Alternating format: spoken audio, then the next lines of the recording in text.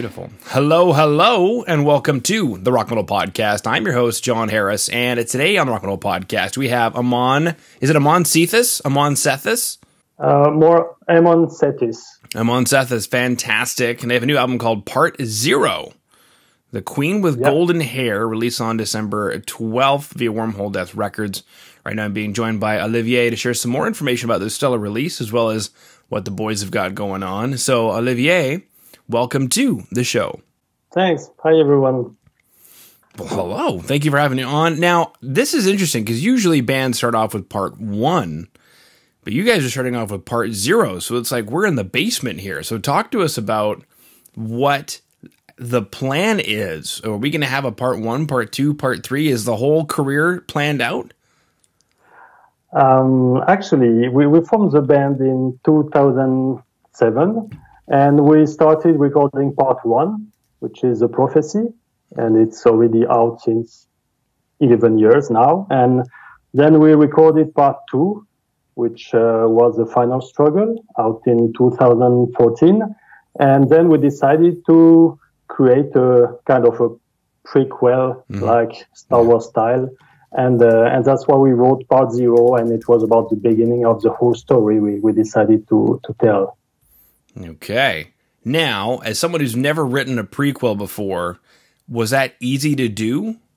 As I'm not in charge of writing the lyrics, for me it was kind of easy because it didn't change anything regarding the guitar, but the whole story was written almost at the beginning by Julien, who's the singer of the band. And so at the very beginning, I guess he already had a good idea of the whole story and characters, stuff like that. So that's why I think it didn't look so different or so difficult for him to write the prequel. He had the idea. Right. Okay. Fantastic. Now, you mentioned things really didn't change much for for you musically, at least on the guitar. So I guess my question then is, what did you guys set out to do? Was it just another AMON SETHIS record? Or did you guys set out to do something maybe a little bit different musically? From musical point of view, basically, what we've, at least what I've tried, because I'm not a professional, and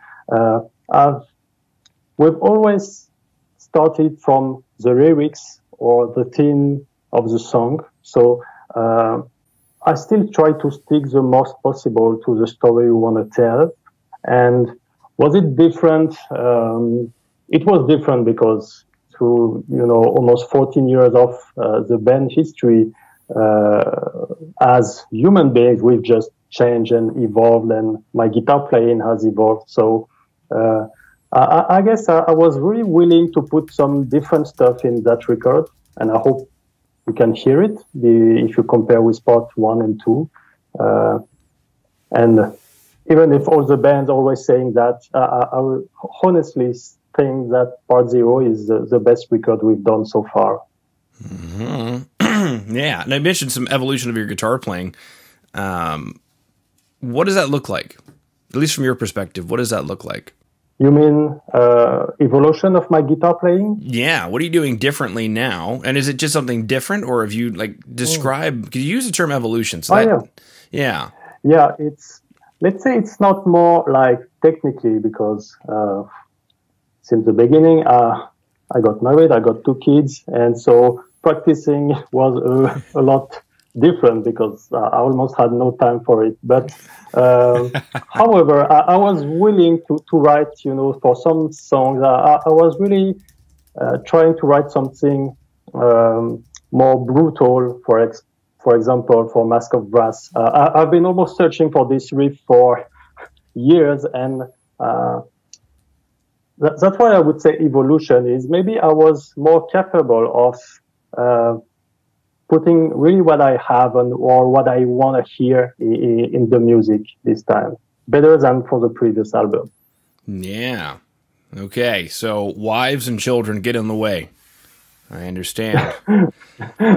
No. I've been recording the part 2. My first girl was just a few months old, and so she was standing near me during some of the recording session, and still that's very good memories for me. So yeah, very cool stuff. Very cool stuff. Now, in terms of the record as a whole, you mentioned the story itself was easy. The lyrics are another story. You said Julien was in charge of lyrics, but story-wise, for anybody who is not familiar, what is the story? And I've got a little something up here from Wormhole Death about the story. But from your perspective, Olivier, what's going on in this album? Oh, in part 0, I would say we are kind of discovering the story of Queen Nitocris, who will give birth to the two main characters of following part 1 and 2. So it's Isias and Ateravis. And it's really the very beginning of the Amon Sethis story. And it's from a different perspective because all of this is based on the 7th dynasty of Egyptian pharaohs, which is kind of a historical period where we are almost not sure of anything. So that's why it's very easy to write something about it, because you just can't have a book telling this story. And then on a different level, it speaks as well about different themes of day life. I would say that. Okay. Beautiful. Then there's a couple of videos that we have available. So in today's show notes, down below the episode, we have the band's website, amonsethis.bandcamp.com, where you can keep up to date with everything going on. And then we've got a couple of videos, Mask of Wrath and Osiris, God of the Dead, that are also available in today's show notes. So I guess take us through these videos. I mean, I know Mask of Wrath is a lyric video, so that kind of speaks for itself. But I guess my question is, of all the tracks on the album, why Mask of Wrath? Because it's, I would say, the one of the most powerful track we have, and it's as we are kind of very huge fans of symphonics. To me, it sounds a lot like symphonics, and I'm really proud of how it goes with very strong drums and fast solos. So it was, kind of maybe a good choice because it's kind of a short song and very efficient. Is it an efficient song? Everybody. I'm not sure. Is it I'm not sure it's the correct English word for that. I'm doing my best. No. It's in French we say efficace, but it does the job. It's good. You just want to headbang on it, and that's what I meant with efficient. Mm-hmm. Well, the funny thing is, I was immediately thinking in terms, well, what does that mean in metal, right? Because in dance music, the song is efficient when it gets people to dance, and they don't want to leave the dance floor. And there's a wide array of things there. You've got funk music, you've got R&B, you've got disco, EDM, you've got ABBA. I mean, there's so many things under that umbrella that, when the song is successful. In metal, when is the song successful? Is it when they don't leave to go to the bar? Is it, when a mosh pit forms? Do you guys have mosh pits? Are you guys the kind of band that has mosh pits? No, I don't think. But if just having people headbanging, it's that's what we would call efficient for our song lovers. Yeah, beautiful. Now I'm listening to the track again, and one of the first things I noticed is going back to the guitar. I mean, the whole record sounds great, so we can talk about the production team in a moment. Yep. One of the things I wanted to focus on, because you're the guitar player, is this guitar tone. And as a compliment, I hope you take it as one, it reminds me of Mark Jansen's guitar tone in Epica. Oh. I would say, so regarding production, once you're tracking guitars, most of the time you have basic distorted sound in the headphones, and you're recording everything, and then sound engineer is choosing the best guitar sound that will match with other instruments. And in our case, as we have as well a lot of orchestrations, it means that I didn't even choose whatever material will be used for recording the guitars. This was just meant to match with the whole orchestrations and drum and bass, fretless bass. Okay, which explains a few things. 'Cause the funny thing is, the minute I heard it, influences for the album or some bands, obviously, that I like. You see Dream Theater, Symphony X, Evergrey, Queensryche. Sounds a lot like, I mean, not saying that you're stealing from Epica. It sounds like Epica, which I think is great. But I mean, the orchestration is there, the riffs are there, the drums are there, the sounds are there.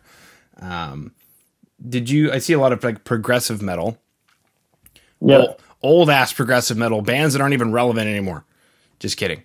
Do you guys have any like modern symphonic metal bands in the repertoire that you guys listen to? Not that much, I would say, because we're not 25. We're more around 40, and so we have much more references from the 90s, last century. In the last century, baby. Yeah, I just recently started listening. I have to get into a mood. Like once every, I think, 6 or 7 years, I'll listen to Dream Theater, which is kind of funny. But lately I've been listening to Dream Theater again, and I'm like, man, this stuff is amazing. Why don't I listen more often? And I don't know. I just get into a mood where I listen to Dream Theater albums, and then I just stop. But, cool. All right.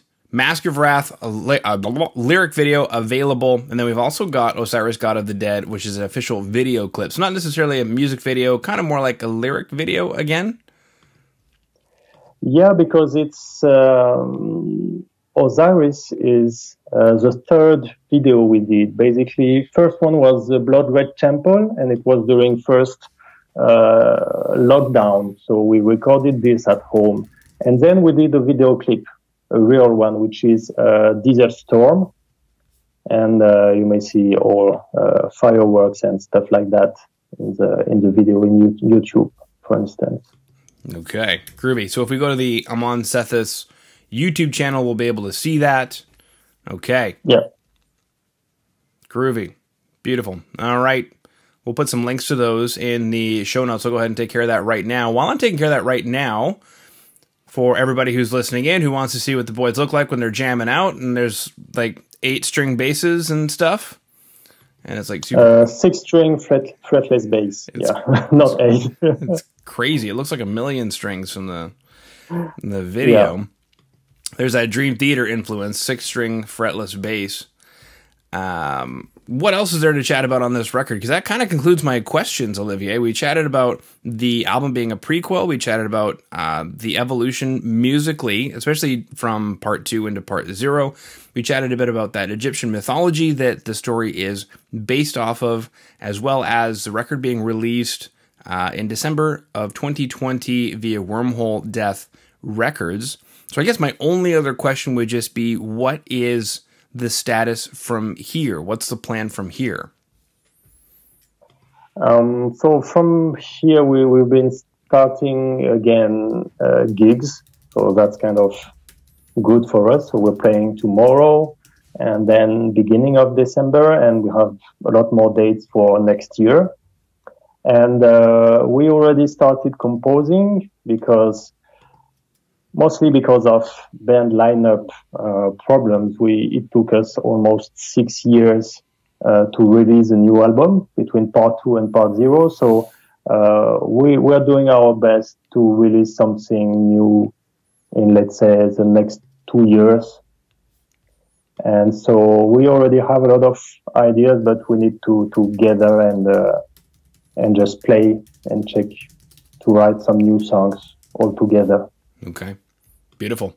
All right, so everybody listening in, Part 0, The Queen with Golden Hair, full album, out now via Wormhole Death Records, wherever it is that you consume music. And if you're listening in right now and you want to go into the show notes and just click some links, and there are some links to the band's website, amonsethis.bandcamp.com, as well as links to 4 videos that we just chatted about: Mask of Wrath, Osiris, God of the Dead, Desert Storm, The Blood Red Temple, in today's show notes. The album, Part 0, The Queen with Golden Hair, out wherever it is you consume music via Wormhole Death Records. Olivier, that concludes my questions. So thank you so much for coming on to the Rock Metal Podcast today.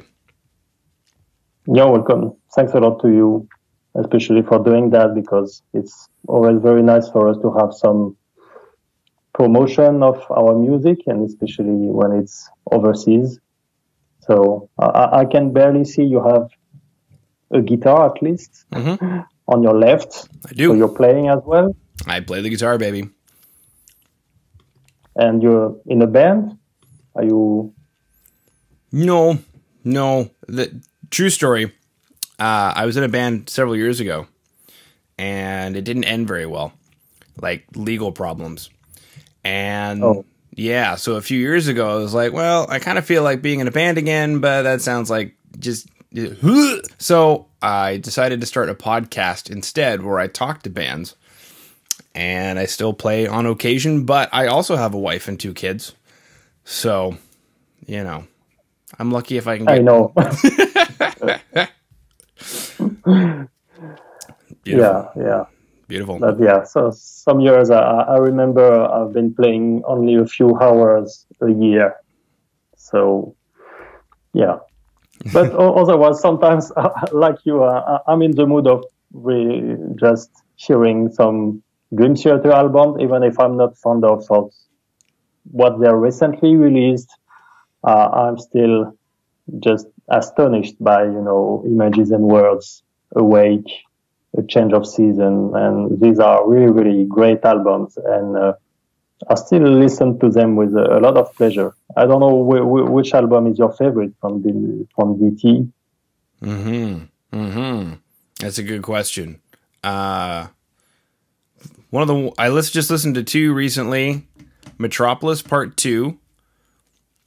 It's huge. Yeah, which is huge. I don't like the story, but the way that they were able to put it all together is remarkable.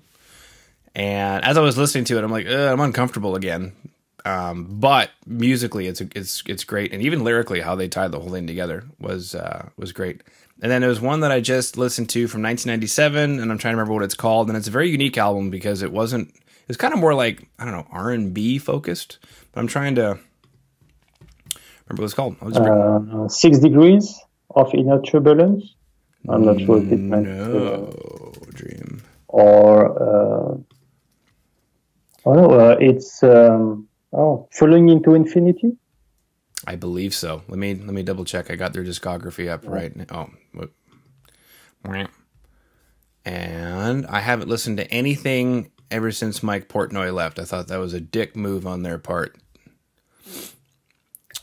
Same for me and almost us in the band, yeah. And Mike Mangini is a great drum player. There's no doubt about this. But from music and composition, I guess Portnoy was bringing in a lot of stuff, and so although either I'm too old or it got different, but I prefer the first one. Yeah, Falling into Infinity. Yeah, that one is a really cool album. Oh yeah, the solo from Hell's Kitchen at the end is really huge. Yeah. Awesome. Well, thank you again for coming on to the Rock Metal Podcast today, Olivier. You're welcome. Thanks a lot, John, and have a nice day.